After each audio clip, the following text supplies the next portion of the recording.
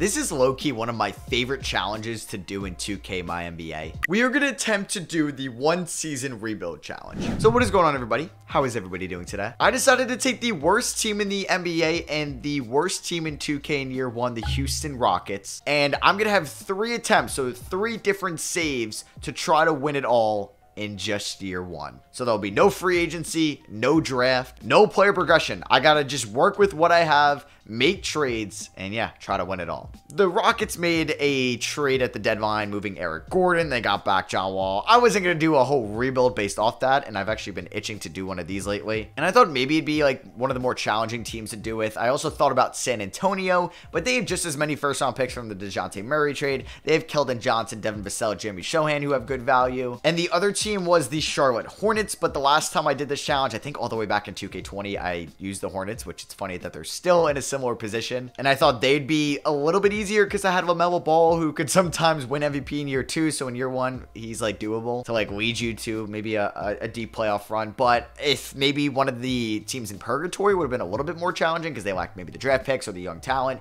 maybe like the Trailblazers or the Jazz or maybe the Clippers. But the Jazz do have a lot of first round picks, and while the Clippers don't do well in the simulation and they have aging kind of star players, they could still get some good value in the trade market. So we're doing the Houston Rockets if they're the worst team or not. I'm not sure if I'm going to have to move Şengün or Jalen Green or Jabari Smith today. We might get desperate. Like if this team starts 6-14, like I got to make moves. We do have a couple future first round picks. We have one from the Bucks. This originates back from the PJ Tucker trade. We have, or like it's moved kind of from time to time. We do have a Nets first round pick, well, a couple of Nets first round picks throughout the next couple of years from the James Harden trade. We lack some of our first round picks back from the Chris Paul Russell Westbrook trade, which is one of the kind of underrated, like terrible trades of the 21st century. I mean, it's not up there in the top 10, but like it wasn't a good trade for the Rockets at all, because then the next offseason they just ended up flipping Russ for John Wall. It just didn't make a lot of sense. But yeah, we are going to, I think, just simulate the start of the season. Injuries are going to be off for this because that would drive me insane if they were on. Let's go to like November 6th. It's tough that we start off with a bunch of road games, which is a little bit scary. Why would I move Şengün for Shake Milton and Montrezl Harrell? What, Daryl Morey? You're not robbing your old team.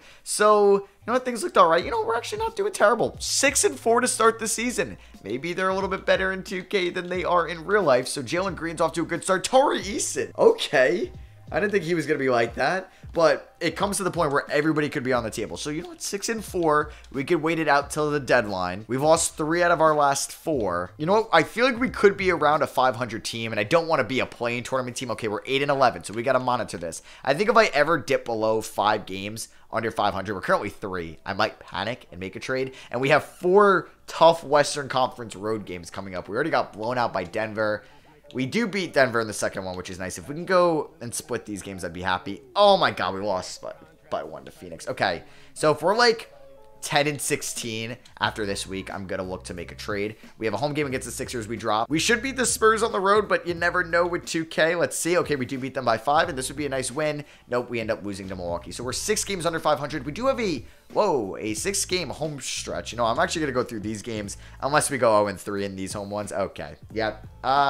We're 8 games under 500. I got to make a move right now. So, like, Jalen Green and Şengün have good trade value. I feel like I can win it all. Like, if I don't have to move Jalen Green, I won't. The problem is I can't get a star for him because he's only making $9 million. And I don't know if this is accurate in 2K like it is in real life, but the Rockets have more dead money than they do of actual player salaries. So, it's not shown here, but they're still paying John Wall. They're going to pay him again. Derek Favors is still getting paid. Mo Harkless, Tio Maledon, Ty Jerome. They were all before this season in that weird trade with the Thunder in the offseason. They've also bought out Danny Green and Justin Holiday. So it's actually at $81.7 million in dead money, which is $27 million more than players on the cap. So I honestly think this is what makes the Rockets even harder. Like, we do, I think, have cap space, so I actually should have looked to maybe sign some guys. But we don't have, like, matching salaries to some of the top, like, trade targets I would look at.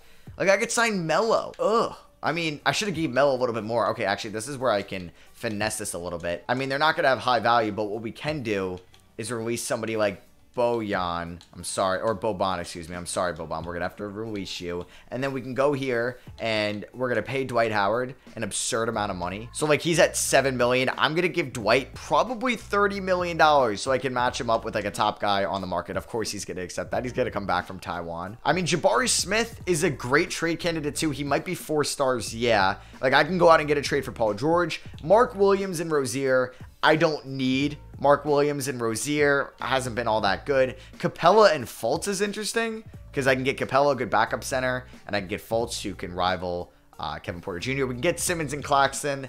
I don't hate that, but I don't really need a center, and I'm getting offered all centers. I have Şengün right now.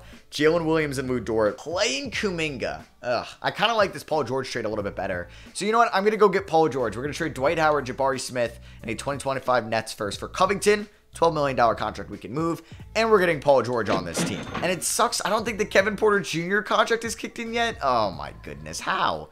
He's making $3 million this year still? Okay, so that kind of hurts. We could still try to move Melo's contract. Like, if I could package Melo, Tate, and Kevin Porter Jr. and get a solid small forward, I would think about that. D'Lo, not an upgrade. Cam Johnson and Dinwiddie's kind of interesting to move Cam to the 3 because, like, he could be really good for me if he's anything like he was in the Nets rebuild. Chris Paul and TJ Warren?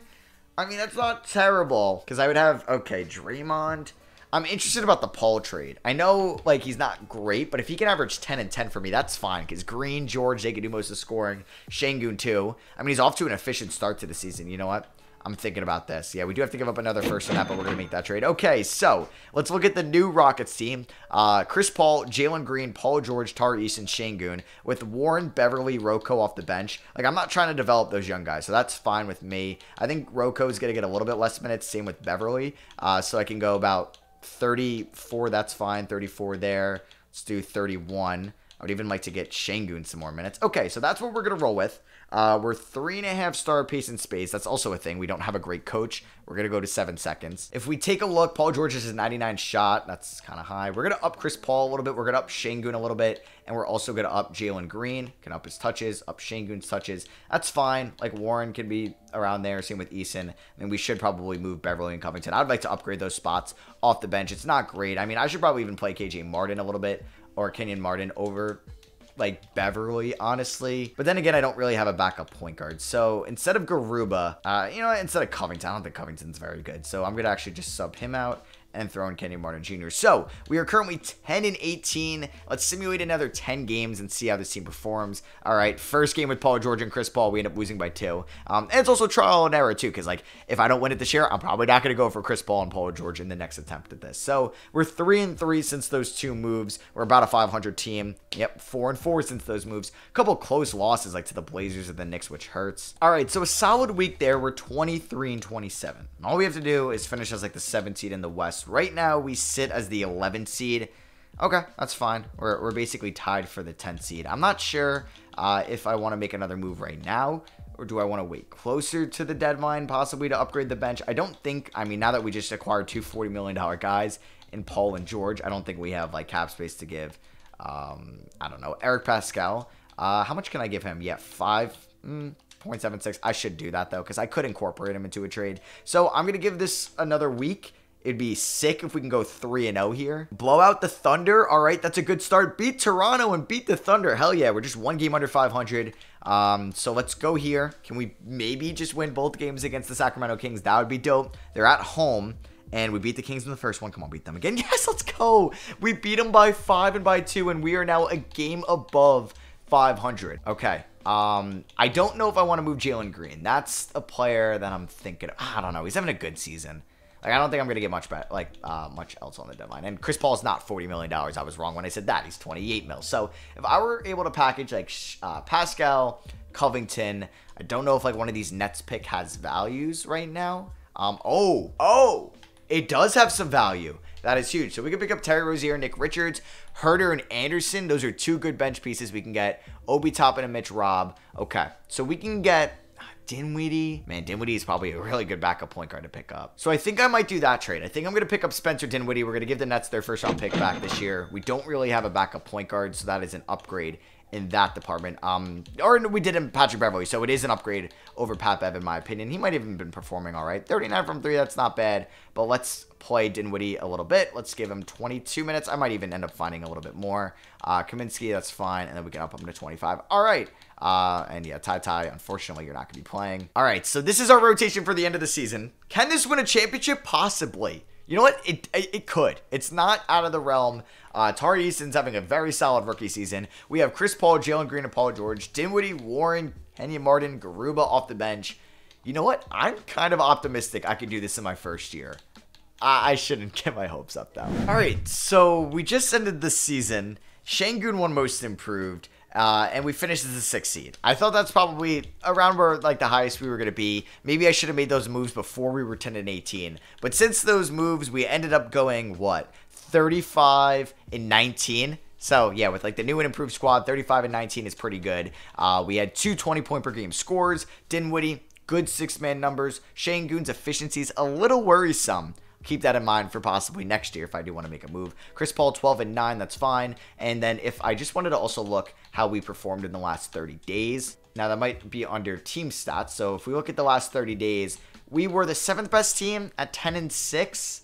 Okay. We'll see what we can do. We're taking on the Pelicans in round 1. What does 2K want to do? Paul, George, they want to bench Green. Are you out of your mind? Why would I do that? So we're going to probably go like 28 to Dinwiddie, 20 to Warren. Pat Bev is not going to play. It's going to be Kenyon Martin Jr. and probably Garuba just being like that physical 9th man. We don't really have bigs off the bench. That's what could hurt me. So I'm going to give about 16 to Garuba. I think we're going to do about 10 to Martin, 20 to Warren, 28 to Dinwiddie. Let's do 32 to Şengün. Let's do 31 to Eason. Let's do 37 to George, 37 to Green. And then how many is Chris Paul getting? 29. I feel like that's not enough. So let's do 30 there. Maybe we lower George a little bit. 31 to Paul. I feel like I should be finding more minutes to Chris Paul. So let's do that. All right. So here goes nothing. We're 4 stars, 7 seconds. We're taking on the Pelicans in round 1. I don't know if they made any trades at this deadline. They picked up Josh Richardson. I'm just kidding. Game 1. Can we win? Yes, we can. Let's go. Holy crap. We beat them by 19. I don't think any team wants to face us just because, like, our 10 and 18 record is probably why we're the 6th seed and not higher. George had 35 in game 2. We're getting playoff P. We're not getting pandemic P. And we're up 2-1. Let's go. We blow them out in game 3. Paul George is going off for the Houston Rockets. So is Jalen Green. Game number 4. We end up winning. Let's go. We end up winning by 24. We dropped 52 in the 4th quarter. If I did this in my first year, I would go insane. And we won in 5. Holy crap, let's go. We ended up beating them by 35 points. Paul George with 33. He averaged 30 in those 5 games. Jalen Green with 29, 7, and 6. He balled out. Şengün had a great game. 20 assists for Chris Paul. Yes, I needed that championship experience. It's funny we brought Chris Paul back to Houston. We got Denver in round 2. They swept the Grizzlies for us. Thank you. All right, I'm nervous because we can maybe do this in year 1. Let's go, because I think we could beat Denver. Like, it's not like we got Phoenix or Dallas or Memphis in the 2nd round. I'm surprised the Lakers were the 1 seed and they got swept. And I'm like, notice again, they don't even have Chris Paul there. So we go up to Şengün with 32. Hell yeah. Yeah, I forgot they have Kevin Porter Jr. though. I mean, they have Kevin Durant and Devin Booker. Wow, the Lakers were that good and they got swept. So let's see. Can we beat the Nuggets and go up 3-0? Oh my God, we match up so well against them. Hell yeah. Paul George killing it. 12 assists for CP3. He's averaging 14 in the playoffs and shooting 50 from downtown. That's what I'm talking about. Dinwiddie's being very efficient in the playoffs. Tari Eason is definitely, I might have to scale back on the minutes if he does not keep performing. Okay. I mean, that's fine. We dropped game 4. We're going to sweep them. That would be kind of crazy if we did that. And we end up beating them in 5, though. So back-to-back series, winning in 5 games. We blow them out by 44 points. Hell yeah. We're in their conference finals going up against the Dallas Mavericks. So it's either we were getting KD and Booker or Kawhi and Kyrie. We got the latter. Did they make any other moves? Not really. And yeah, like, that's crazy. You got to go to the finals and you got to take on either Cleveland or Boston, like 2K's golden child. So can we beat Dallas in game 1? I might have to make a rotation change if, like, Tari Eason is just unplayable. He has a good game 1 here. All right, we'll monitor Eason's play. I feel like I might provide more minutes to some of these other guys. How is Warren doing? Shooting 41 from 3. He's only averaging 7 points. Garuba, guess, has been fine in the minutes he plays. Kenyon Martin, like, I don't know who I scale back minutes on. Maybe Eason just a little bit, like go down to 26. We can get Chris Paul up to 35 and Şengün up to 34. Game 2, we drop it. Is this where I'm going to get trampled, man? Like, we dominate the first 2 rounds, going 8-2 in those games, and then we're going to be down 2-1, okay?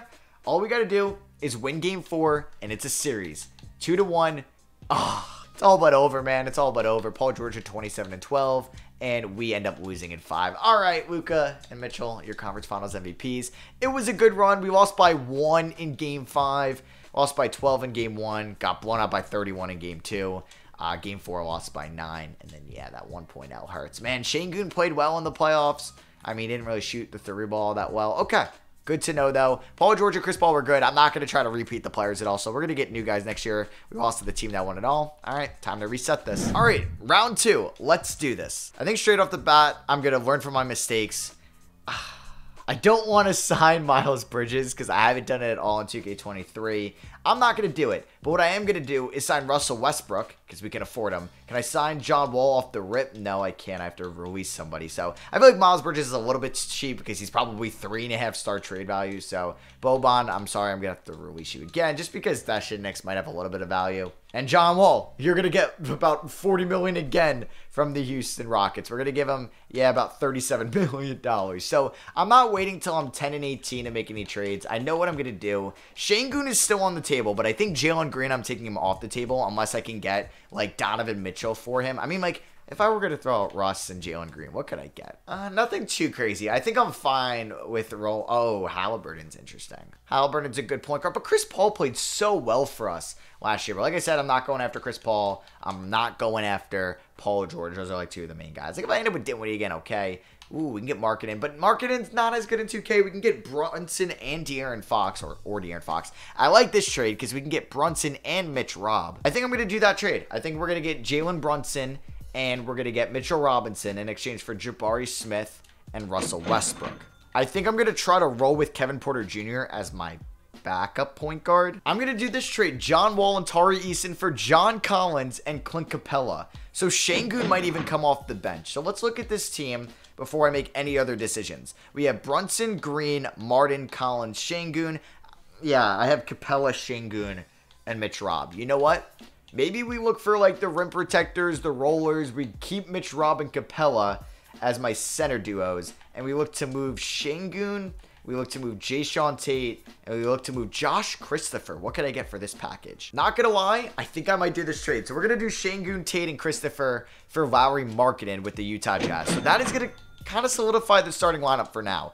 Not the greatest defensive lineup, so there may need to be another move, but we're pretty deep, honestly. We're going to keep the 10-man rotation strong. If I were to look at some shot tendencies, yeah, we got to up these. So Brunson's going to go up to an 80. He can go up to an 80 touch as well. Markkanen, he's probably going to go up to like an 84.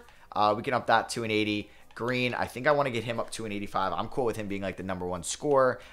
He can have like a 85 touch. I don't really know where you should have your touch tendency to your shot tendency. So if you can let me know that down below, I'd appreciate it. Like Collins, I'm going to make a tad bit higher. Kenyon Martin, I should make a little bit higher. And same with Pat Bev. So let's see how this team performs. Is it a good 7 seconds lineup? Probably not. I can't really see it. It's 3.5 stars because Brunson and Green are such good fits. So let's start this simulation. If we start off worse than 10-18, that'd be kind of funny. All right, so it's looking pretty good for us. We're 28-16. I think I'm going to try to ride this out into the deadline, and then we're going to look at our offensive stats and our defensive stats to see if I should add another defender, because I feel like having Brunson and Green as well as Markkanen and Collins in your starting lineup isn't great defensively. I mean, perfect. Like, I'm trying to think like of the perfect 3-and-D guy to add at the power forward spot. I do have all those draft picks.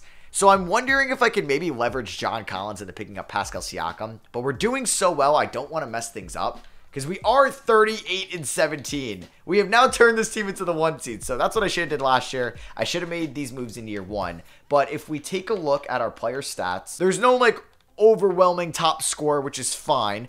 We have Markkanen and Brunson at the top. I got a little backlash on my tweet that I said Brunson could surpass Markkanen as the most improved player in the second half of the season. I mean, it's not crazy because Brunson has improved a lot from last year's season. The Jazz might be on their way out of the playoff picture, while the Knicks are in the playoff picture right now, which I think should go into voters' minds. You know, I'm not saying it's like definitely could happen. I think there's a chance. Like, we have Green. Mitch Robb is probably the starting center. I don't know. Him and Capella, I think, is a good duo. Porter Jr. off the bench. Collins has been efficient, though, for us. I mean, let's see. Maybe 2K doesn't mind this team defensively. Maybe it's not that bad. Like, offensively, we're the #1 team in the league. Defensively, we're a little bit worse. Okay, we're like the 12th best team in the league, so maybe I should look to make a move. Does that Nets pick have value right now? Let's see. Because if I threw up Collins and Ty, it does have 2 stars. All right, I don't know. Like, man, I'd get De'Aaron Fox. And then do I move Brunson for a power forward? Oh, man, oh, wow, we're really going to make this difficult for me. I'm doing so well, though. Like, Jeremy Grant, because he can defend and shoot. Can he shoot, though? Not really, but he's a better defender. We know Draymond's a great defender. Kuzma, not the defender I want. You know what? I'm going to risk it with this team. They're playing so well. We're currently on a 9-game winning streak. F it. This might be stupid, but I'm not going to make any moves at the deadline. I'm hoping this team is just that good. We're going to finish as the 1 seed in the West, and then we could take our chances in the playoffs. So Luka Doncic is your MVP. Banchero is your Rookie of the Year. Mitch Robb with those numbers is your 6th Man of the Year. Hell yeah. Şengün Most Improved. Okay, we saw that in the last time. We finished as the 1 seed, though, in the Western Conference. Ooh, all right. I feel more confident about this now. We won 60 games. I feel like we could have been around that if I made those moves last year, getting Chris Paul and Paul George. Earlier in the season, our leading scorer ended up being Lauri Markkanen, who ended up shooting 38 from 3 and 83 from the line. Jalen Green, 17.5 points, 3 rebounds, 4.7 assists, 37 from 3. We'll see if he can take it up a notch in the playoffs. Brunson, 17 and 8. 50, 40, 90 guy. KPJ was a good 6th man. Mitch Robb, Collins, Capella. Okay, so we're taking on the Memphis Grizzlies in round 1. That's a tough 8 seed to face. I don't know how I'm going to make this rotation look. I think we're going to go to a 9-man. And since we have Porter Jr. off the bench, it's going to be Kaminsky. I'm going to play him over Garuba. I don't know, though. I kind of like Garuba's physicality there. So I'm going to play him 10 minutes. Kenny Martin's going to go down to 15. Mitch Robb and Capella each at 28. That's fine. KPJ at 24. Collins, 28 as well. Markkanen, 33. Green, 36. 38 to Brunson. See how this works, man. I'm nervous. Round 1 against the Grizzlies. We win game 1 by 27 points. Capella was our leading scorer. Game 2, we win. Let's freaking go, man. We win by 13. Brunson with 34-9. Green with 34 and 6. Because, like, Green could take over like that. We're up 3-0. Hell yeah, that's what I'm talking about. We end up winning by 23 points. Brunson with 36 and 11. Green with 25 and 11. And then game 4, we sweep them. All right, let's go. I got the confidence right now. We beat a good team. Markkanen with 35. He averaged 22 in those 4 games. Brunson averaged 30 and 10. I'm glad I didn't trade him for De'Aaron Fox. Green averaged 25 and 9. I know Green was like that passing the ball. All right, so in round 2, we got Dallas to get revenge for the last attempt at this, but we do have to go up against Luka and Kyrie, obviously. Game 1, we lost. Okay, we lost by 2 at home. Damn. Luka with 35, 20, and 7. Kyrie 39, 0, and 10. Game 2, okay, huge win. Oof, all right, we won by 11. Green and Brunson had great games. Markkanen as well. Game 3, yes, we take a 2-1 lead. We win by 8. Luka had a 39-point triple-double. Didn't matter because Green had 32. Game 4, yes, we're up 3-1. Okay, we win by 6 on the road. Luka had another triple-double. It did not matter. We had 4 guys score 20+. Game 5, oh, we lost, okay. We lost by 12. That's fine. That's fine. Game 6. Don't lose this one. Yes, we're in the conference finals. Let's freaking go, man. All right, Luka had 22. I'm so glad I don't have to face him anymore. Green had 32 here. All right, so in the first and second save of this, or the first and second attempt, we are in the Western Conference Finals. But we got to take on the Denver Nuggets, which is a team we had no problem in the I keep wanting to say last year, but the last try. Oh, man, we really got to beat Denver. Like in the last save, like we had Cleveland and Boston in the Eastern Conference Finals. Now it's either Chicago or Atlanta. Game 1, we lost. Okay, by 7. Clint Capella, Mitch Robb, guard Jokic for your life. Who shot 1 for 10 in this game? KPJ. That's not what we need. If we go down 2-0, I'm making a rotation change. Okay, huge win there by 38 points. So we could blow them out. We had 4 guys score north of 20. Game 3, we win. Oh my God, we're 2 games away from the NBA Finals. Am I going to complete the 1 season challenge? No, it's 2-2. Oh my God, we give up 15 the 4th. Our defense is really catching up to us. Brunson with a good game, shot 2 for 9 from 3. We go up 3-2 though. All right, we blow them out. Green with a 40 piece. Can we win game 6?